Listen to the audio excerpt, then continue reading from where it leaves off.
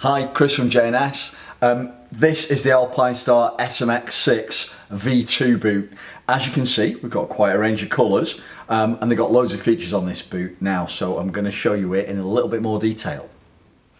Okay, this is the Alpinestars SMX V2 boot. This particular colour, but there are lots of colours. Lovely looking boot and a great fit. They've always been a great fit. Took over from the SMX-5. This is the 6, one of the latest ones, and it's a great boot, sells really well. Loads of features. Opening it up, first of all, plenty of Velcro, 3/4 zip, Velcro adjustment at the top of the calf, so you can adjust the width on the calf depending on whether you've got thick leathers to put inside there or the size of your calf. The zip's attached with, this is dead common now in all Alpinestars boots, they put a little Velcro tab on there just to attach to the Velcro at the top so it stops it coming down. It tucks it away, tucks that tab away as well to make it comfortable.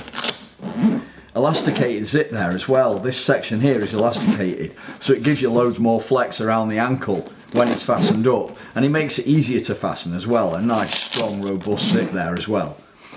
Opening up inside reveals the Alpinestars patented ankle protector as well. Going around the side here, it's got the torsion bar which allows the flex and yet movability and strength and support in the ankle and for the ankle. Protection around the back of the heel. Removable toe slider as you'd expect. Gear change protector. Sports sole there with shank reinforcement there on the sole itself. Vented as well. It's got a wicking liner inside as well so that your foot stays nice and comfortable and doesn't get too uncomfortable and sweaty.